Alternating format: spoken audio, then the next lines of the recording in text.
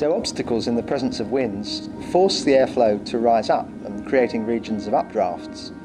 And these updraft regions allow birds to sustain flight without flapping their wings, and this of course saves them energy. Such airflows also exist around large buildings, and at RMIT we've seen a number of bird species soaring on these regions of updraft.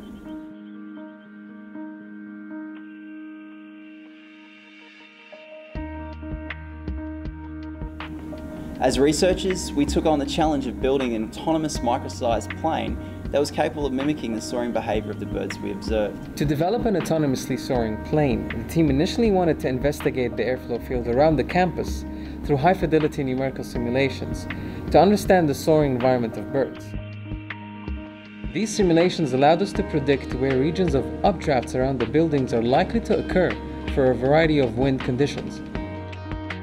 We've used our knowledge of the flow field to inform sophisticated planning algorithms which seek out the soaring hotspots. We are now exploring autonomous soaring during long-distance travel. Preliminary flight testing of our micro-sized soaring plane showed that urban autonomous soaring is feasible.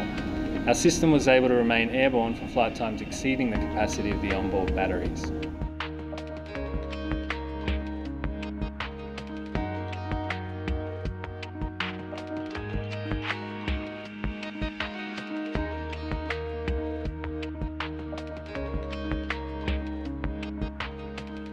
The next step in this research is to replicate the physical characteristics of the bird. We can learn a lot from nature, and this is part of an ongoing area of research into bio-inspired aerospace systems here at RMIT.